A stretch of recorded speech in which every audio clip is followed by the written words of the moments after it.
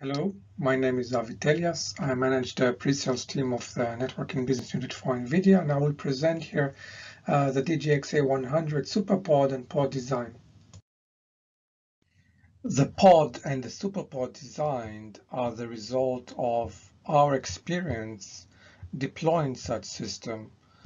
It started all with the DGX1 and the Saturn V system. And throughout the years, we deployed more and more nodes. DGX2 launch, 1,468 nodes around 2018, and introduction of MLPerf. And as you can see, we also climbed up the top 500 from 28 to 22 to 20 with the Dgx A100 launch and the Selene Superpod, we climbed to number 7, and we recently also upgraded the Selene with the Dgx A100 80 GB, and we reached number 5 in the top 500. The new Dgx A100 system with 80 GB GPU was launched during SC 2020. The system has 640 GB of GPU memory per system, which allows us to increase model accuracy and have faster time to solution. You can see here 3 times faster for large model training, and you can see 2 times faster for data analytics, analyzing massive data sets.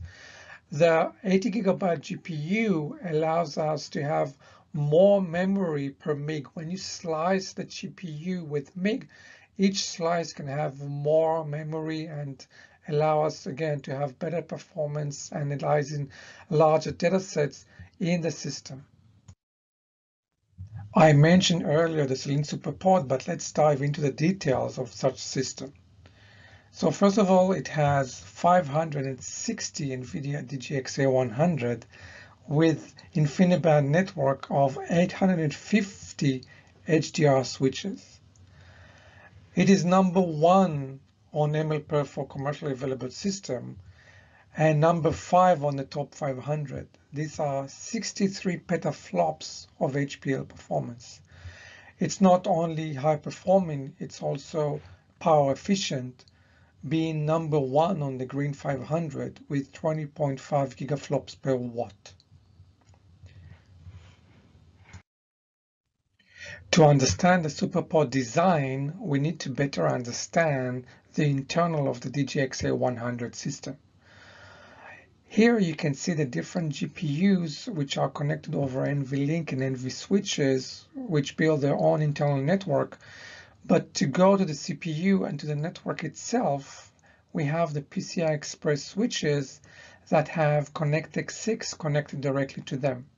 So for example, when GPU 0 or 1 want to connect to the network, they will use the ConnectX-6s that are closer on the PCI Express switch. For the storage connectivity, you can see these 2 HCAs which connect to CPU 0 and CPU 1 respectively. And from the internal design, let's look at the Dgx A100. As we have seen before, it has 8 single-port ConnectX-6 HCA, which are connected to the compute network. It also has 2 dual-port storage HCA, which have storage connectivity as well as in-band management of the system, running the job scheduler, managing the system and the task. And of course, we also have out-of-band 1 gig connectivity to manage the devices to allow us access remotely to the BMC.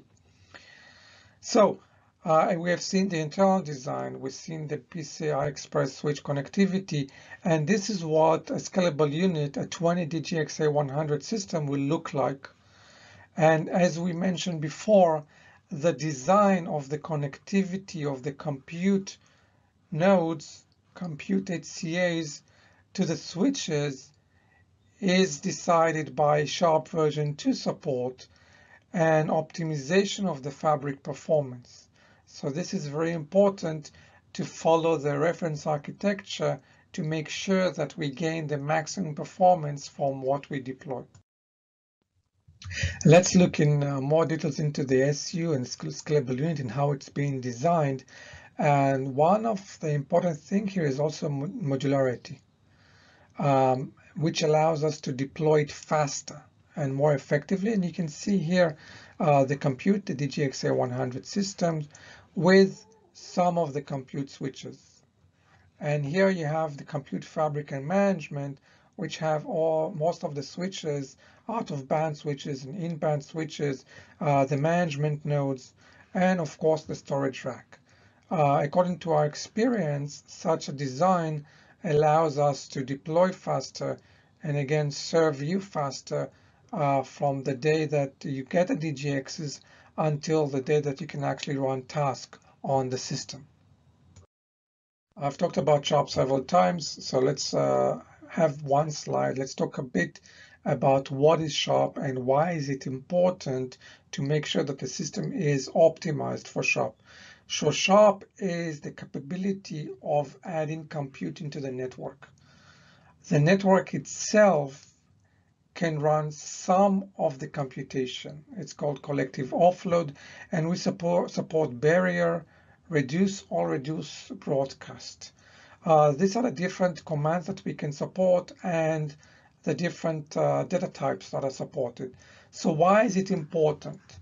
It is important because machine learning training requires a lot of reduction, and relying on the switches for the reduction actually improve performance by 20% and even more than that. So just think about having 20% more performance in your system. It's like adding another DGX to maybe an 8-node system that provides more performance with the right design. So what the switches are doing, the switches are building a computation tree, and actually the computation is done in the switch, and then the result is being propagated to the different hosts. So let's look at the Superpod design, which is comprised of 7 scalable units. As I mentioned before about Sharp version 2, it is important to keep the connectivity as described in the reference architecture to have the best performance from the system.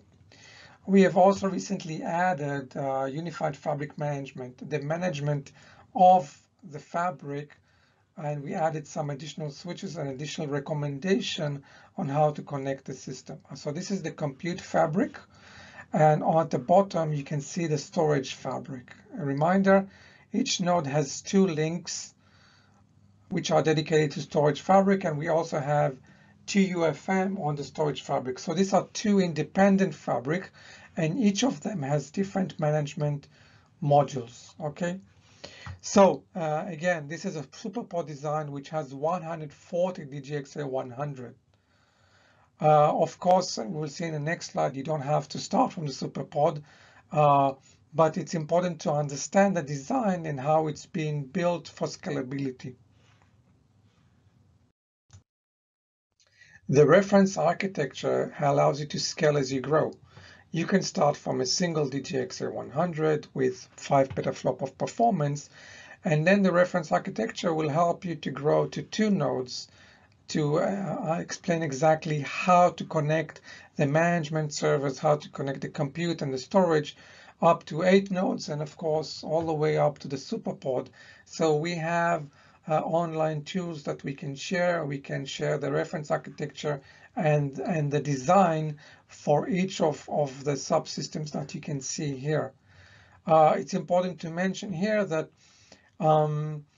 it's important to keep the compute and the storage network separate. We want to make sure that compute has the best performance, the best bandwidth for the training, for the performance of the application, as well as have dedicated storage bandwidth to allow to transfer data effectively.